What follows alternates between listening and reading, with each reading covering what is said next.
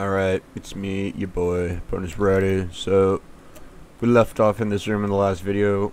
How I normally go about doing solos is I like to take out the path of Scabaris first. And this has like a bunch of puzzles in it. And a poopy scarab boss at the end, so... I'll get through this. So, there's this little tile over here. It's like a 3x3, and this represents all the numbers of, like, say you're entering your pin in or something like that. So 1, 2, 3, 4, 5, 6, 7, 8, 9. The reason you'd want to know those for what they equal is there's a puzzle where you do like some math and add up a bunch of shit, but I believe we're gonna opt to skip that. We're gonna do the tile flipping and the memory game over there. This one would be the game where you add up a total, like say 43 from that tablet. What it tells you, you'd have to step on all the tiles that add up to 43 there. So let's see, I'm going to stand here and light all three of these up.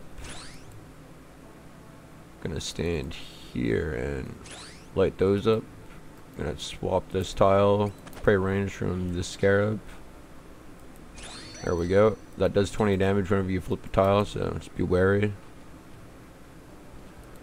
And this is a... I'm probably still going to need to prey range. So boop, boop, boop, boop, boop. So... boop, boop, boop,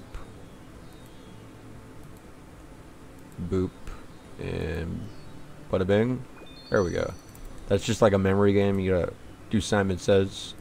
This is also kind of like a memory game. You gotta hit them all in the right order. If you hit the wrong one, rocks will fall from the ceiling, do damage to you. This is also kind of like a memory game. You gotta match the shit up. So I gotta find 2 forks on this side, and that is a 4 over here. So I know where those are. Got that matched up. Where's our 2 forks? Alright, match that up with this over here, these 2 forks. Boom. Need to find the star. I think that was like in the middle. One of these middle ones, right? There we go. And what do we have here? A boot. I believe that is 9.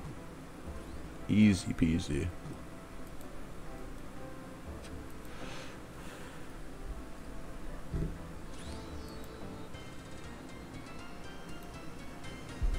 So for this boss fight, it's kind of like Borkath. Every time you hit, he's going to do a move that you're going to have to dodge. I'll show you it.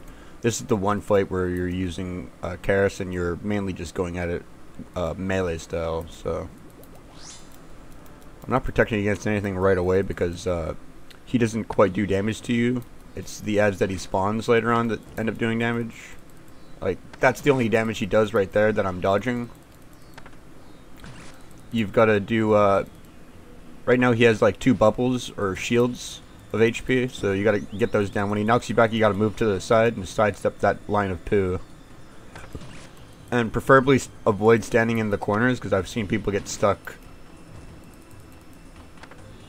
At that point, you're probably royally fucked.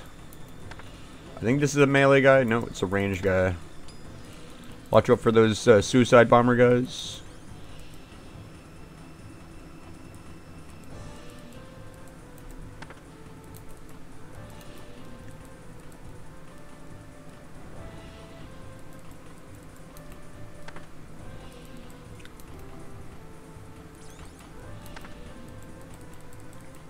Dodging the suicide bombers. Alright, he's back to full.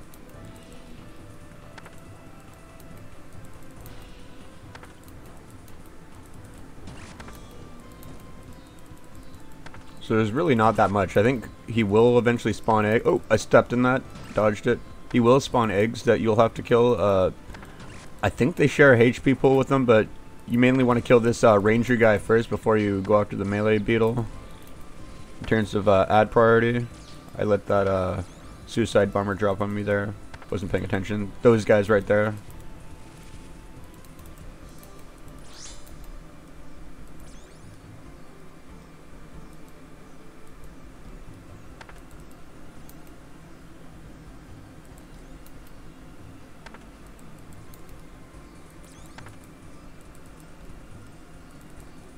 Alright, break the shield one more time. I guess I broke it 2 times.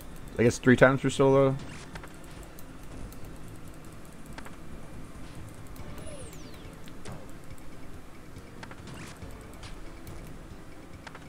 I was told to kill these, and then other people stopped by and told me that you don't need to kill them, but I have a feeling that if you have higher invocations, you're going to have to be killing those eggs, in my opinion. Probably not on 0 invocations, though. You could most likely just ignore the eggs. So now he has his 80 HP. Oh, shit. I forgot to dodge that and that. That's fine.